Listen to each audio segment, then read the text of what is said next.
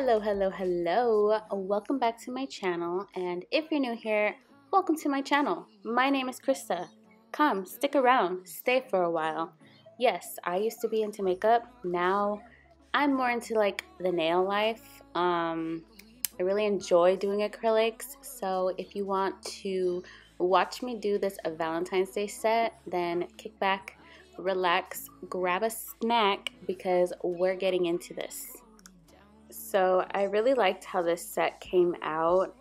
You'll see in the video that the pinky nail, I had like an ombre on it at first, but once I was done with like the rest of the nails, I didn't like how that the pinky looked. So I changed it out in the end, which you'll see. But right here, I'm just pretty much filing. I wanted to do like that tapered square shape. It already had it, but I just wanted to be crispy and sharp. You guys know me and my crispy and sharpness. Like my last video, I just like my nails to look really bomb, and I really love doing long nails. I'm not so much of a fan of doing short nails. Believe it or not, short nails are way harder to do than long nails, and I don't know what it is. I mean, I'm pretty sure other nail techs can agree with me, but I really enjoy doing the longer nails, you know?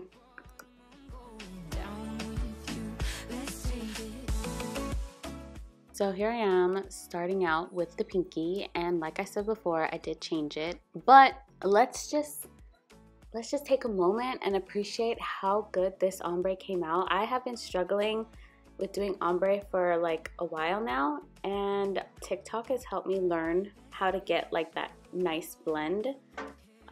So yeah, I really liked how the ombre came out. I just didn't like the cover color that I used because it didn't really match the set I was going for. I wanted to do like a lot of light pink colors, and the cover color I used was the Mia Secret, I believe the beige cover, and it looked more peachy in the end. So yeah, see, you can see the difference right here. It doesn't really look different right now, but when you see them all together, you'll understand what I mean. But when you're doing ombre, the mistake I used to make was I would lay down like how the pink color is, and then when I wanted to do like the cuticle color, I would start at the cuticle and then blend down, and I always wondered why I would have that harsh line, but I never did that middle bead when doing the ombre, which I do now because you can see, like, look at that blend. It is beautiful, and I struggled with it for a long time, and I'm so happy that I learned how to do it. So my next video, I'm probably going to incorporate an ombre nail. That way you guys can see like the method that I use now. But everybody's different. Everybody does their own thing. This is just what really works for me, and I was really in love with the process of doing this ombre nail. I didn't really get to see it after it was encapsulated because I just threw it away. But wait on my next set. It's going to be really cute. Also, another thing that I didn't really understand about ombre is that when you swipe the color down, like the cover color or like let's say the cuticle color over the tip color, I didn't know if you could swipe it all the way down. You know what I mean? Because I didn't want to cover the color that's on the tip. Does this even make sense? I hope you guys understand what I'm trying to say. I think you do, but understandably to my, like how I do it, I feel like you can swipe over your bottom color, just don't do a thick layer swiped over. You know what I mean? Like thin it out and then swipe over. Now, any tips on when you encapsulate the clear nail? So let's say you have a glitter tip, but the tip is clear.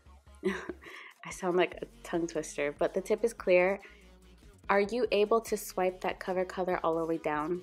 Not sure about that.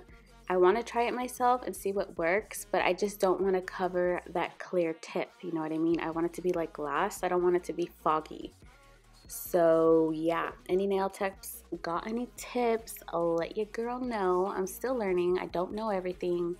I just like to do what works for me, and I try to test things out. There was a point when I just did a whole set of straight marbling because I want to get that marbling technique down. And I think I pretty much got it. I know I do need more practice, but I was loving how the set came out. If you haven't seen already, check out my TikTok. I have it on there, but you can see like the different colors that I use to marble. And I was just playing around with like all these different colors, and it just looked really pretty. But yeah, here I am painting this whole nail. Oh, actually, I did do the French tip here. So as you can see, the French tip didn't give it the shape that I wanted. So while the acrylic was still a little bit wet, I kind of got my little cuticle pusher, but the other side of it, and I was angling how I wanted it. I know it looks very wrinkly right here, but in the end, it comes out so bomb. I did lay a little bit of acrylic over that little lump. And after I filed it down before I added like the tip, and it just came out beautiful. It came out wonderful. I really do need to practice my French tip, or like a deep French tip or a V-cut or all that, because I really do want to get better at it because I love how they look. But in the end, you will see how beautiful it came out. Like, you guys need to trust the process. It may look ugly from the start, but you don't know how it's going to turn out in the end. I always think that, and I just want to stop. But I keep going and finish my set, and then in the end, like, I really end up falling in love with my set. And as you can see here, I am doing the marbling. So I was using the Mia Secret not cover pink, it was just the pink acrylic, and I mixed it in with the Mia Secret pink pearl. You guys, this combo, chef's kiss, immaculate. I love how this marble came out. But basically for my marbling, I'm going to do like a whole video on how I marble. I'm not saying I'm a pro, not saying I'm an expert, I know that. But what I like to do is, a girl on TikTok said to keep your bead watery, like not too watery, but watery enough to where you can move it around. So I like to lay my bead down, and then I add the little mix that I'm going to mix. I wipe my brush off, make it flat, and I try to get it like from the bottom of the bead and flip it around, and then just kind of like diagonally go back and forth, and make that marble effect. I feel like if you're a nail tech, you'll understand the language I'm speaking right now. But yeah, I really like this method. But a big tip is, like I said, keep your acrylic a little bit more watery instead of like a very firm bead, because that's going to help you a lot. Well, I know that it helps me, because when I have the firm beads, it doesn't really want to mix, and then it just gets all bumpy, especially in the end when you're trying to file. Like you see right here, I flipped it to the top, and then I diagonally went back and forth and just let it fall. And then you just kind of want to smooth out that little lump on the tip, like blend it with the rest. It looks ugly, trust me, before you encapsulate. But in the end, when it's encapsulated, it's filed, it's buff, it's beautiful. I am in love with the marbling, and I really want to get bomb at it. But yeah, marbling is like the most satisfying but messiest thing you could do. But like in the end, it comes out really bomb. So yeah. So for this set, like I said, I wanted to stick more to like the baby pinks. I haven't done a Valentine's Day set that is pink yet. I know I did red, and I think that was the, oh no, and I did purple. But the baby pink, it had to be done. Like, I love baby pink sets. I love soft colors. I also love my super vibrant colors, but I kind of want to put out more stuff that clients are going to request. You know what I mean? Because, like, I could do all these crazy looks, but it doesn't mean people are going to want them. You know? Because some people, they like more simple acrylics. Like, they like the French tip. They like the pink and white ombre. They like just one solid nude color, and people stick more to the lighter colors, which I sing. So yeah, I kind of want to put content out there that clients can relate to, and clients can, you know, be like, hey, I seen this girl on YouTube and I like how she did this set, can you do it on me? You know what I mean? For the marble, I did do 2 layers because I want it to be like really 3D. So like you can see the marble in the back. Like, you'll see when I'm done, but you can see the marble behind the marble. And I think that looks really cool. So that's what I did there. For the pinky, I did do a super thin layer of the pink. the pink that I'm using is the acrylic that I made, but yeah, I didn't really bother with really laying it down too much. I just wanted something that the glitter can stick to. And you guys, this glitter is so beautiful. Ugh, in the end, oh my goodness, I did not expect it from this glitter.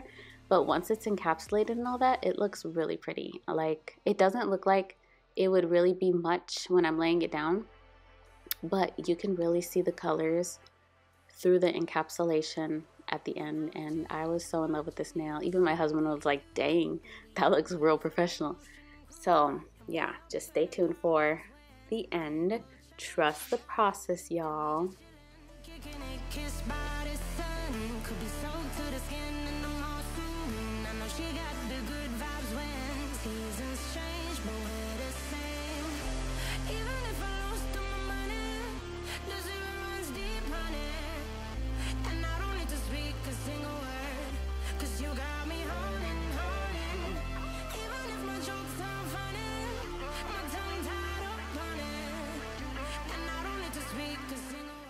And now I don't think I mentioned it, but the glitter that I used, I got it from a local beauty store. So yeah. Also, okay, so you see how the clip jumped and my pinky nail's already changed. That French tip nail had the hearts encapsulated in it already.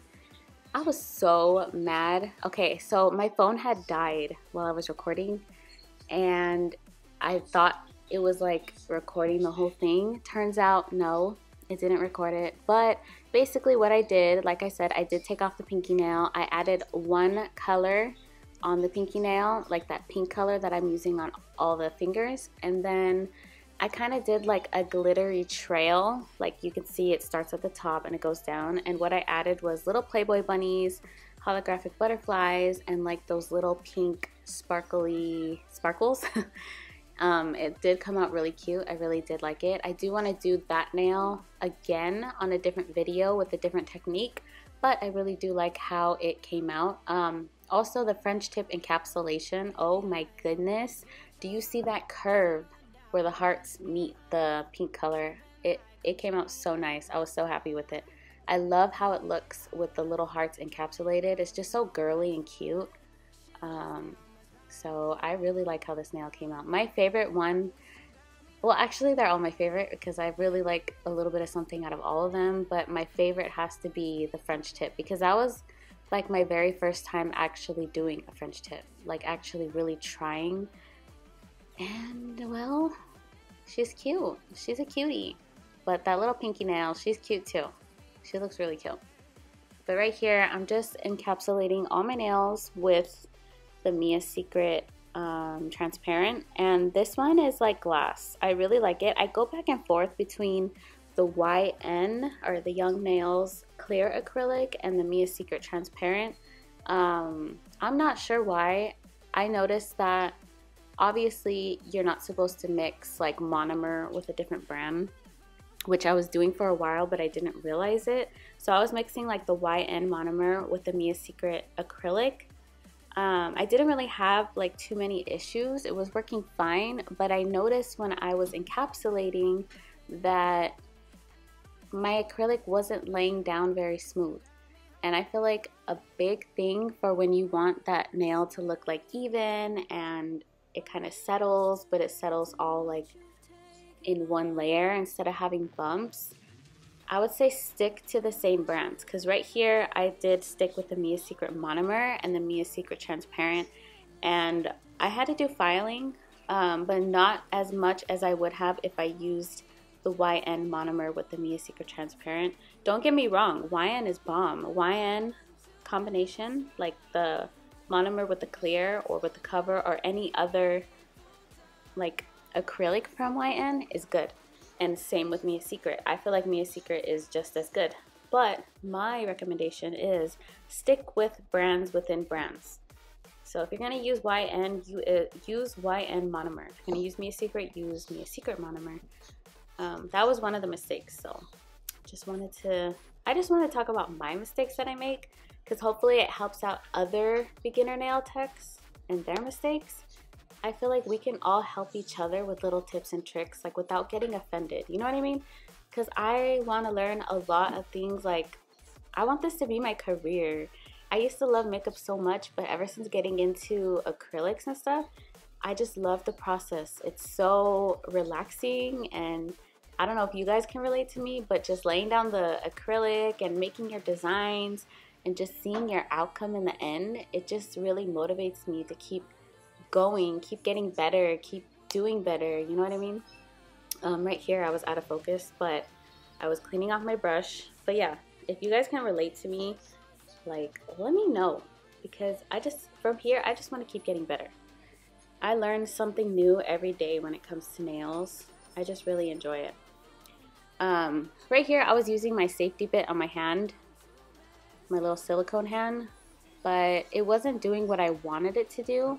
So I ended up changing it out to my ceramic safety bit. You'll see in a few clips over, because I kind of like the ceramic one because it has more of a point to it. I feel like the safety bit ball that I'm using, that's good for like before the nails are on for the cuticles.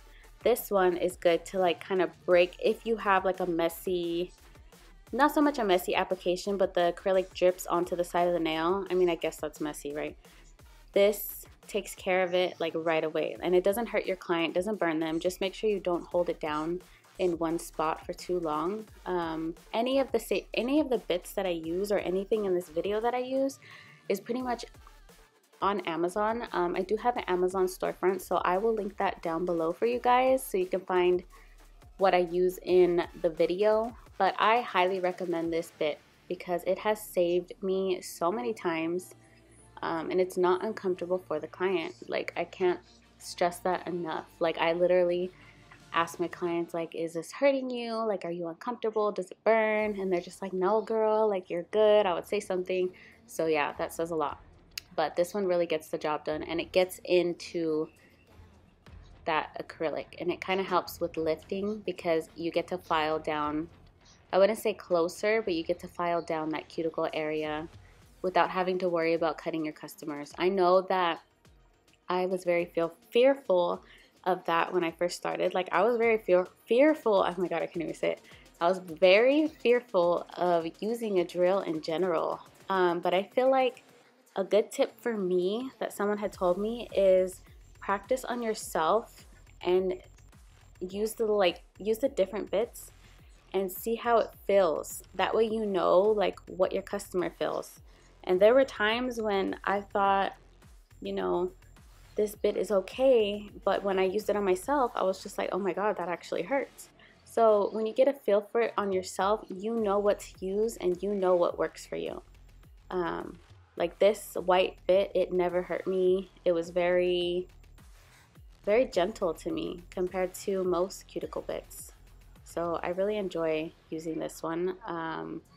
I bought a ton of like just different bits for my drill, and I just end up using like 2 or 3 of them. So I probably have like 15, but I only used 2 or 3 of them. I thought I needed all these different things, like all these different bits just to file down my nail, but it turns out that it was the way I was laying my acrylic. So the reason why I got all these different bits was because I wanted to like get out the lumps and the bumps in the acrylic. But it's because I wasn't laying my acrylic down nicely. It was kind of, I had so many bumps when like in the beginning, I couldn't understand why. And I was trying to find like so many videos about like how to get lumps and bumps out of your stuff, out of your nail. But every time I Googled that, something would come up about a good application. And that didn't click until I finally watched one. And I realized that gravity is your best friend when doing acrylic application, especially when encapsulating or doing the top layer, because that's gonna define, it's not gonna define how your nail turns out in the end before filing, but it's gonna define how nice your nails are going to look. So yeah, I learned that, I mean, everybody learns. Everybody learns. It's nothing to be embarrassed about because we all, I feel like everyone that has become a nail tech has gone through all of this. And I get questions on my TikTok like, hey, how do I not get bumpy acrylic? Like, how do I get a smooth application? And that's when I like to give advice. I like to help people, you know.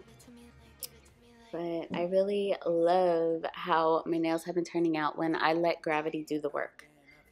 So that's key. Let gravity do the work. Make sure the nail is being pointed down towards like your desk or whatever you are, like especially when you're working on a client, and get your bead to a perfect amount of consistency and lay it down and let it do its thing. Just guide the bead where to go, and once you see that the bead has stopped, then kind of blend it out and go on with your next bead on that part.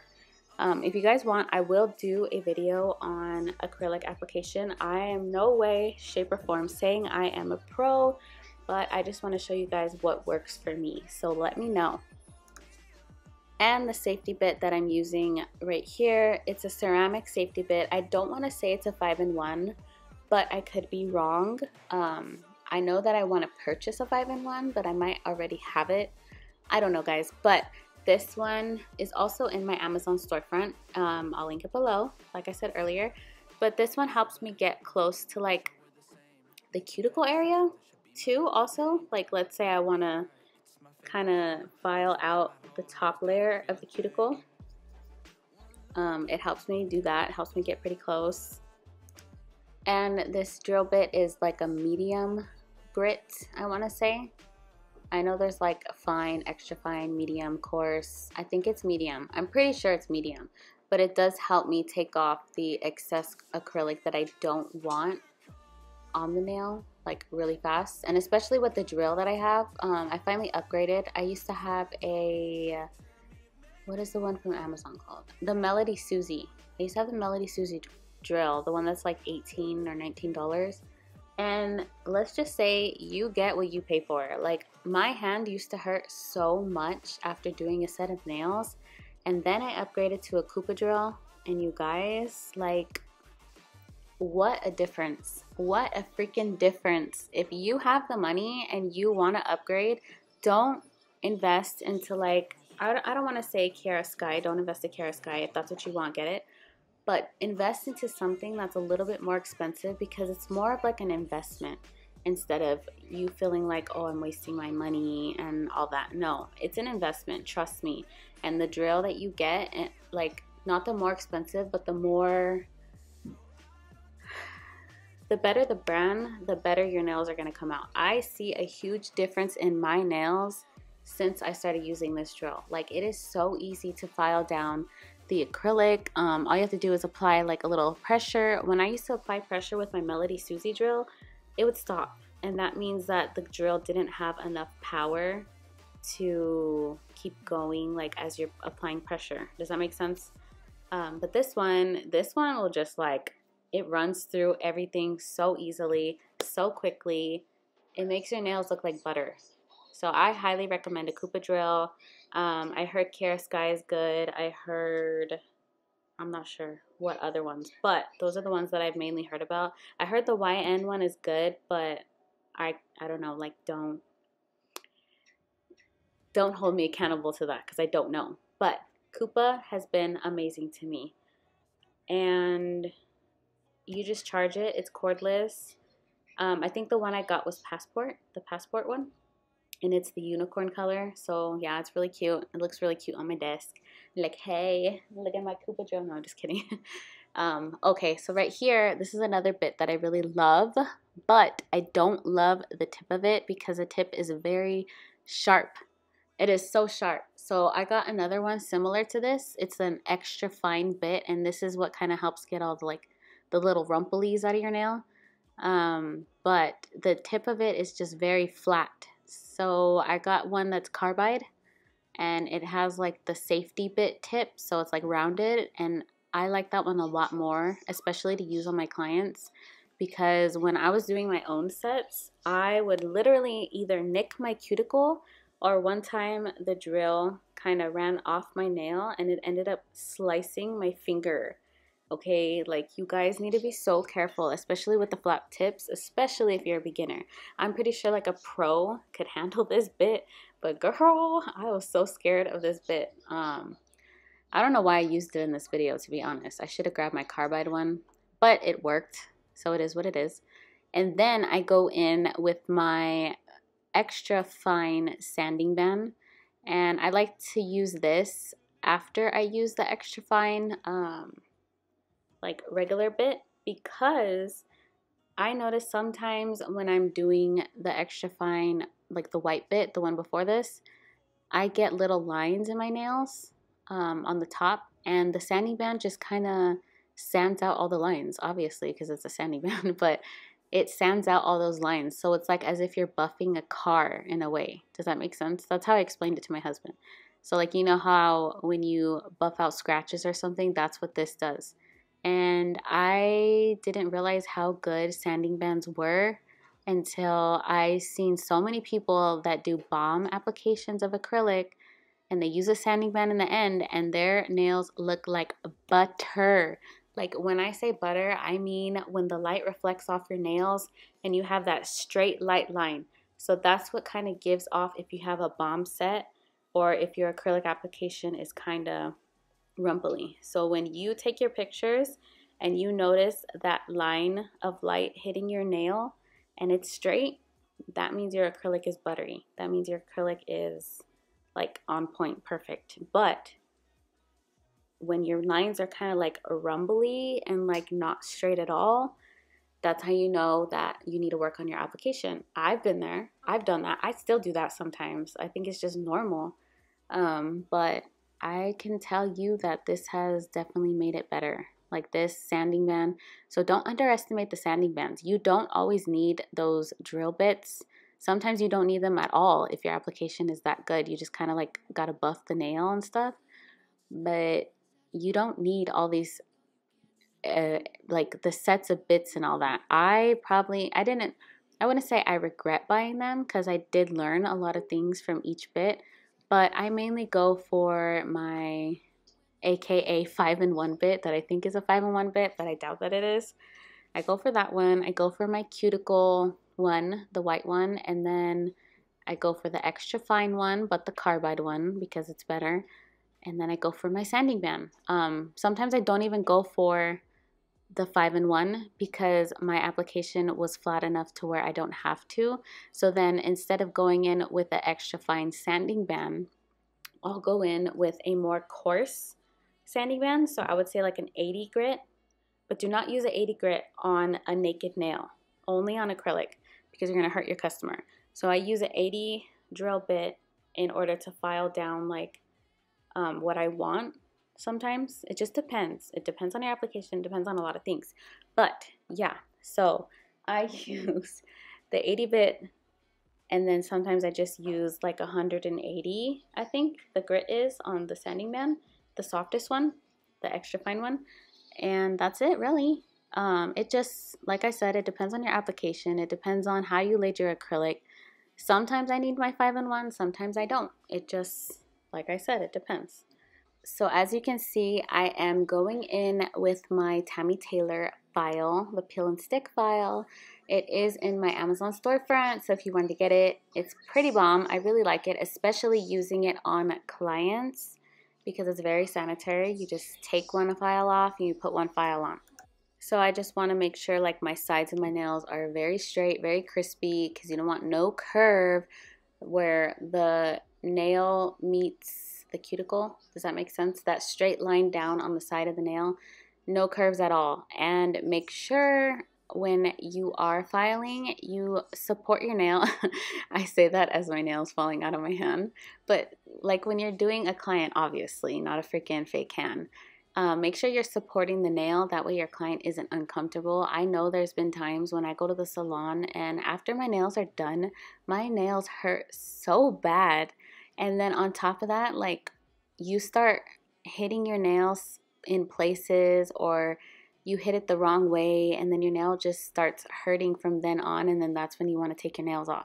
So be very gentle with your clients. Don't do what I'm doing here with my hand. It's just because like I know it's not a client. I don't know, but I don't do this with my clients, I promise. Okay. But make sure you're supporting that nail. Like hold it from the nail bed and hang on to it while you're filing, because you don't want your client to be in pain. You don't want them to not come back to you. And then also what I like to do is flip the hand around and see it from the client's point of view. Again, I learned that from what is her name? V Nailed It here on YouTube. So check her out. She has bomb nails. Oh my God, to be on her level, I would be so happy. But we're going to get there. We're going to get there. But yeah, so just kind of flip the hand around. You'll see me do it. I think I put it in here. I'm not sure. But flip the hand around. Make sure the tip is super sharp, super straight, super pretty. And just keep it very crispy because that's what's going to show your work. That's what's going to show your bomb nails.